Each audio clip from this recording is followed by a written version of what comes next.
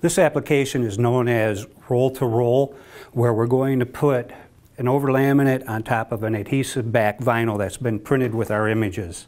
So the first thing I do is open the cradle. I'm going to bring the supply shaft out, and then I'll load the overlaminate on that shaft. There are two ways that film is wound on the core, and that is what's known as poly in or poly out. In this case, ours is poly in, and that means that the liner is on the inside of the roll. Poly out is the liner is going to be on the outside, which means that it's going to be loaded in the opposite direction we will this one. So this is going to unroll from the bottom as it goes through the machine.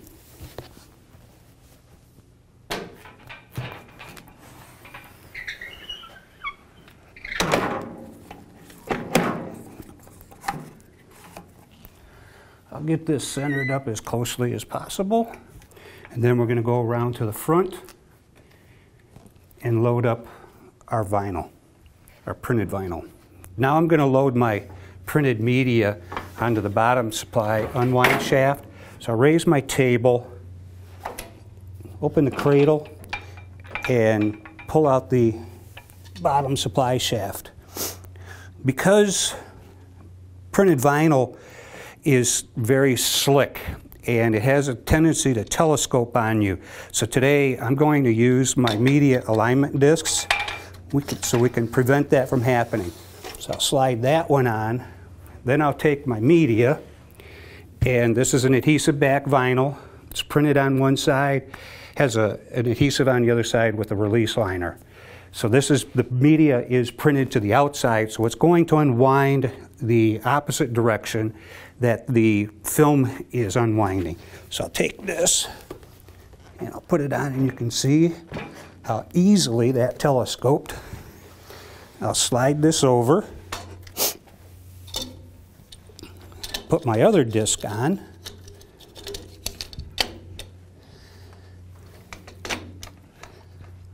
and then I'll check it for centering. This, I'm going to tighten this down.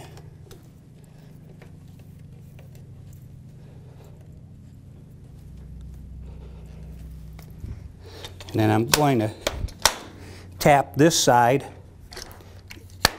make sure we're nice and square. Once I have this in place, I'll go ahead and close the supply shaft. Set that in place. Now, to ensure that I have everything lined up properly, I'm going to bring my top roll of overlaminate down and just measure it against this. Make sure that we've got it nice and even. So peel my tape off.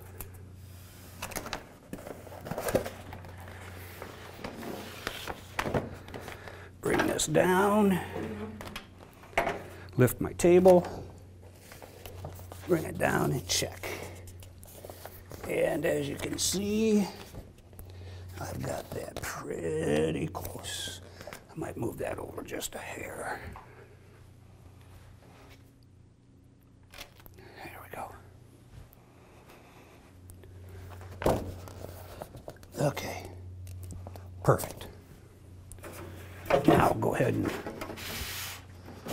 rewind this.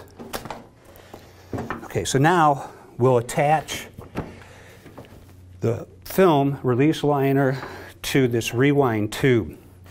So I'm going to pull this up,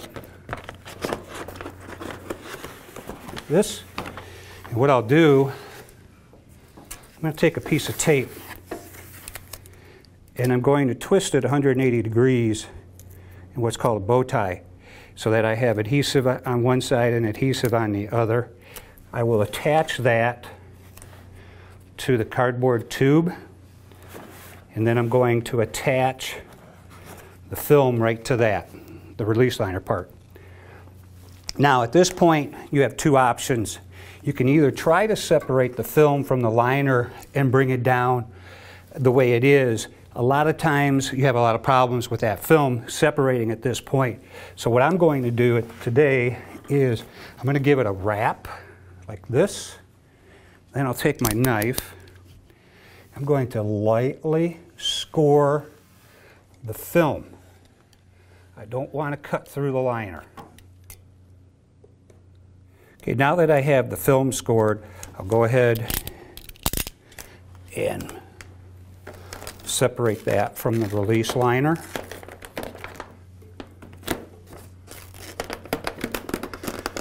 And once I do get it separated all the way across,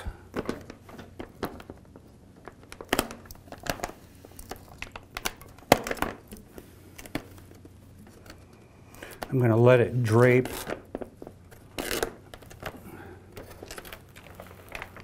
over the roller, raise my feed table, bring this down just like that, and just let it cling to the roller. I want to make sure that I have my top roller raised all the way. We'll let that just sit right there. Now, I'll take the media and bring that up. So I want to go back behind this idle bar. If I don't go behind this idler bar, what's going to happen is the film and the media aren't going to line themselves up properly side to side. And then what will happen is you start to get skewing and wrinkling and all kinds of stuff happening, and you can end up just ruining your prints.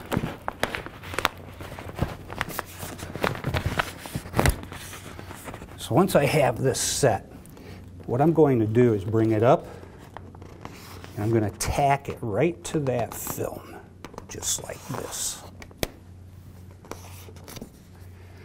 Okay? Now, what I want to do is I'm going to give myself a little bit of slack, and I'm going to push this in. And what I'm looking for is to make sure that the film and the media are nice and flat and flush to the rollers on the top and the bottom. And once I see I have that, I'm going to hold that in place. I'm going to bring that top roller down.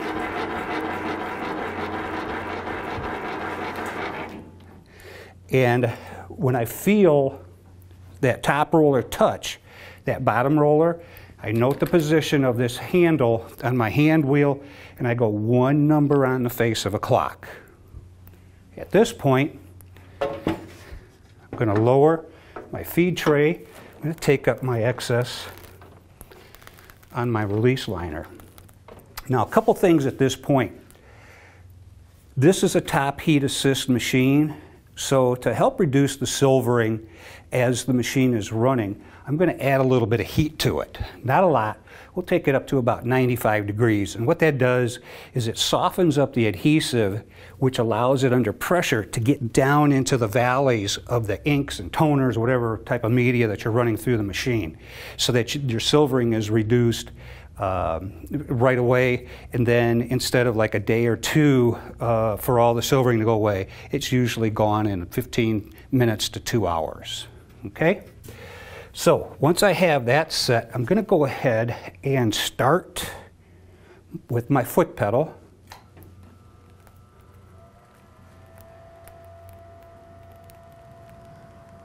Make sure that it's coming out the back side. Hit run. Release the foot pedal. At this point, I want to start looking at the film and the media, and I'm looking for rivers and wrinkles and stuff like that. I'm also watching this release liner because I'm going to make some adjustments with my clutch, and I'm going to make some adjustments with my brakes. So you can see how I'm letting this liner float out here. You don't want to have it so tight that it's starting to pull the film up and rewinding onto the rewind tube. Likewise, you don't want to see this release liner being pulled into the rollers. So you have a clutch that's on the liner you have a break that's on the film. And you balance those out so that you don't have so much pressure or so much tension on the film that you're shrinking it. You know, it's called necking because the film has a memory, and if you go too far with too much break, what'll happen is at a later date that film will try to go back to its original memory, and especially if it's on a rigid substrate, it will try to pop off. So at this point, I'm going to get ready to attach the web to my tube on my rewind assembly. So I'll line up my tube, make sure it's lined up properly. And you can see that this is all the waste that I had right here when I did that web up. So it makes it very nice. I'm going to go ahead and cut that off.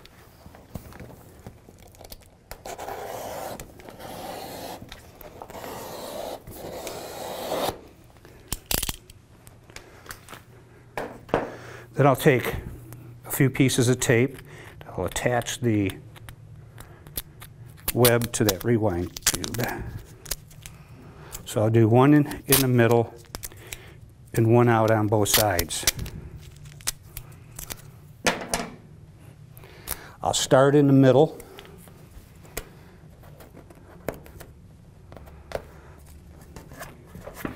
Get that one attached. Then I'll go out to one of the sides. It doesn't matter, right or left. You just want to make sure you do both of them. Like that.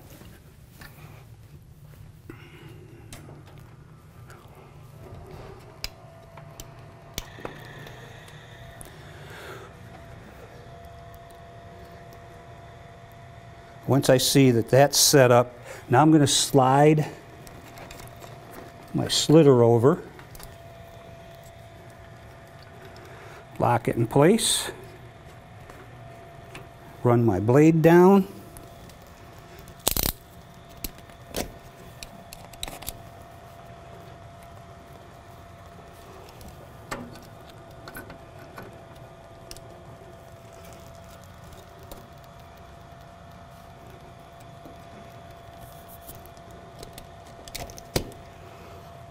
and then do the same thing with the other side.